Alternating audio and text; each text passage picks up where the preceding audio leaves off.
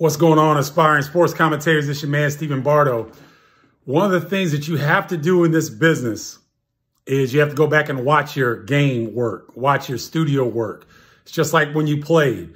I hated it at Illinois when Lou Henson would run the tape back 15 times when I made a mistake.